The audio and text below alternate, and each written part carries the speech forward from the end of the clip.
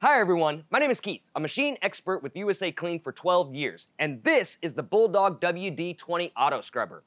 In this overview, I'm going to show you some tips and tricks on how to properly maintain your equipment to keep it running at peak performance, and it'll help minimize the cost and need of sending a service tech. Starting up top here, we have the baler. You want to make sure that that is not bent or damaged. Right here, you have your handle adjustment knob. You have one on the left and the right side. You want to make sure that those are not broken. Moving a little further down, we have your key switch right here. You want to make sure that that's not broken or damaged. Next to that, we have your forward and reverse switch. You want to make sure that that is not damaged in any way either.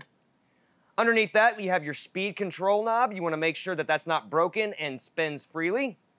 And over here, we have your battery meter. We want to make sure that that actually registers and is not damaged. Continuing down, right here on the left-hand side of the machine, you have your solution control lever. You want to make sure that that is operable. Right here is your squeegee lowering lever. You want to make sure that that's not bent or damaged in any way. Next to the solution control lever, you have your suction hose. You want to make sure that that's not damaged and it's properly seated into the machine.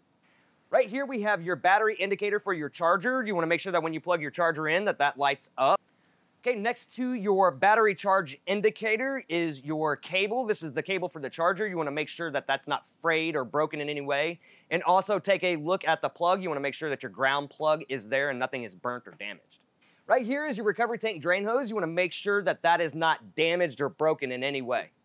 Right here to the right of the machine is your solution drain line. You want to make sure that that doesn't have any holes in it and it's not damaged in any way. Now underneath the charger cord are your circuit breakers. You want to make sure that those are not tripped and they are not damaged.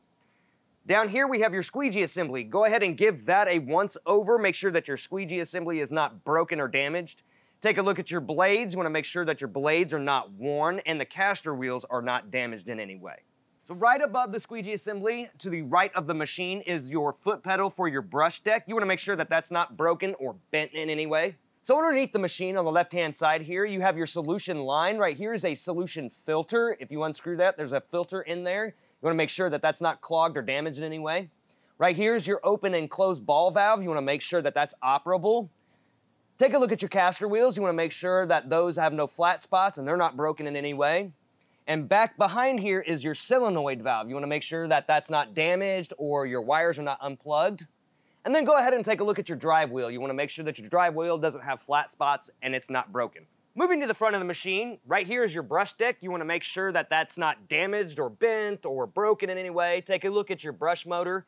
Make sure your brush motor looks good and it's plugged in. And then take a look at your pad driver and pad. If you need to replace your pad or anything like that, go ahead and do that at this time. So right here on top of the machine, this is your solution fill port. Go ahead and make sure that your chain is still connected so you don't lose the cap. Right here is another filter. You want to make sure that that's clean and free of debris and it's not broken in any way. So up top here, this is your recovery tank and recovery tank lid. Lift open the lid. What we're going to do is we're going to look at the gasket and make sure that it's not damaged or broken in any way. Make sure that inside the recovery tank is clean and free of debris. And in the back here, you have a ball float. You want to go ahead and take a look at that and you want to make sure that that's not broken, damaged, or clogged up. Once we've double-checked the recovery tank, go ahead and open it up to expose the battery compartment. A couple of things we want to check out in here. Go ahead and take a look at the back side of your hoses here. You want to make sure that they're not broken or damaged in any way. Take a look at your recovery tank lid cable. You want to make sure it's not frayed or broken. Take a look at your batteries. Make sure that they are clean and free of corrosion. Now, these are wet cell batteries, so you want to pop them open and make sure that the cells have distilled water in them. Also, make sure that your cables are good and tight. And that about wraps it up for this machine. Once again, my name is Keith. For all the parts listed in today's video, plus thousands of diagrams and how-to repair guides, be sure to click the link in the description below or visit us on the web at USACLEAN.com. Now, if you like what you watch, go ahead and hit that like button and subscribe for future videos. Stay safe and thanks for watching.